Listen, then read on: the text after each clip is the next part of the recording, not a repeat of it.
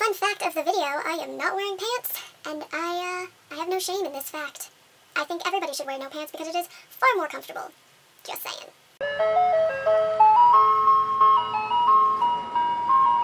Hey guys, it's Jay, and today I'm here with a review video for It Ends With Us by Colleen Hoover, and I ended up giving this book a 5 out of 5 stars on Goodreads. I absolutely adored it. So without further ado, let us get started.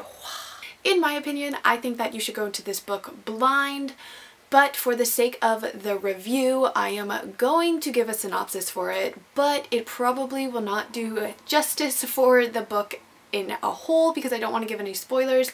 So, my suggestion is to go in blind, but you know, that's just me. But here is my synopsis of this book. So this book follows a woman named Lily Bloom, and the book opens up with her sitting on a rooftop in Boston, and she just acted a little inappropriately at her father's funeral. And so she's kind of reflecting back on that time, and that's when a man comes onto the roof and he is very distraught. He's very angry. He's kicking a chair around. This man ends up being Ryle Kincaid. He is a neurosurgeon who has a very hard time being in relationships. He doesn't have the fondest memories of them. They end up meeting again a few months later, and Ryle gets a soft spot for Lily and he decides that he wants to try this relationship thing. Fast forward a couple of months and Lily and Ryle are in a committed relationship, and that is when her first lover shows up. His name is Atlas, and things get a little complicated from there. That's all I'm gonna say because I don't want to give any spoilers about what happens or like what's going on in the book. But I will say that there are some trigger warnings for this book. There's definitely a trigger warning for abuse, and there's definitely a trigger warning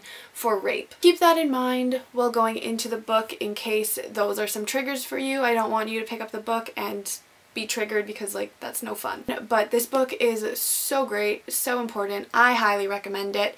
And now let's get into my full thoughts on the book. First off, I want to say that you should definitely read the author's note for this book as soon as you're done the story in order to get a better perspective of why Colleen Hoover wrote this book.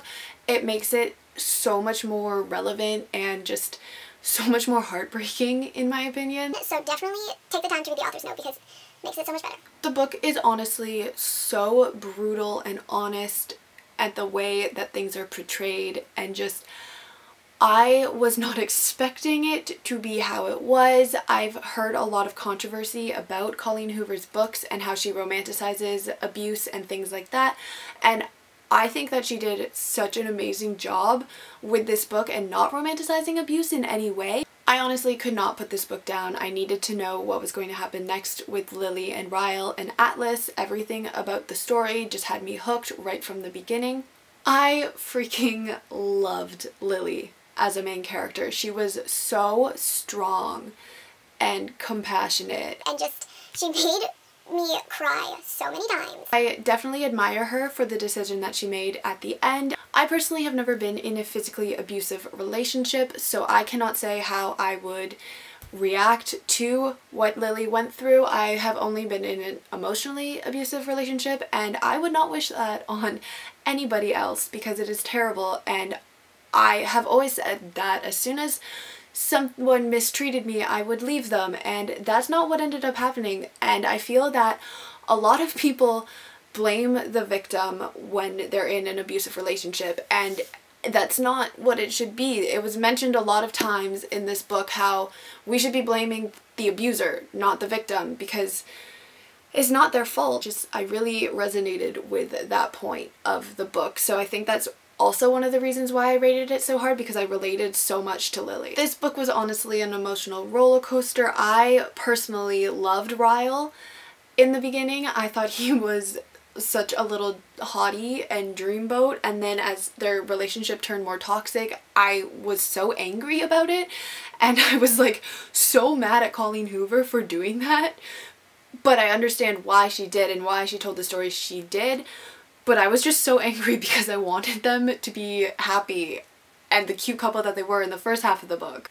I absolutely adored Atlas right from the beginning of the book. I thought he was a total sweetheart, and his whole story was so heartbreaking, and I loved how they still really connected with each other the second time they were meeting. And I love them together, and it just made me happy. I wish that there was more Atlas in the book, although I did really like how we saw Lily's past story with Atlas instead of like the present and how they were together now.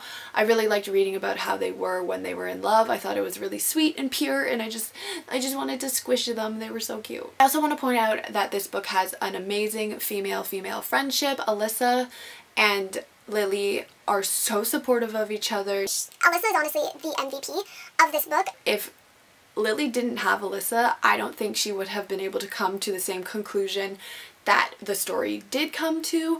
I think that it would have ended a lot differently. So I just think Alyssa's a great character, and I highly recommend this book for the female-female friendship in it, because it shows what a friendship should be like. Like I said, I really liked how Colleen Hoover didn't try to romanticize the idea of abuse. I really like how we saw the story from the victim's perspective, and how even though you know you should leave, it's very difficult when you love that person and you just want to forgive them for what they've done to you, even though that's not what you should probably be doing. You can't help it.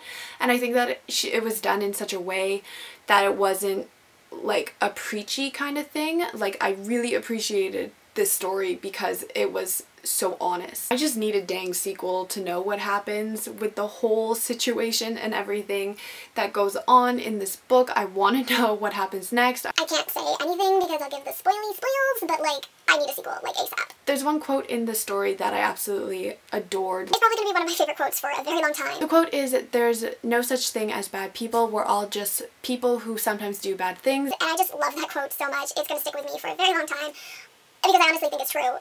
But as I said, 5 out of 5 for this book. I think that it's a very important topic. I think that it's done in a way that can be appreciated by everybody who reads it. I highly recommend it to everybody. It's an amazing story, and it really shows a different perspective on abuse victims and their stories. So, 5 out of 5 stars.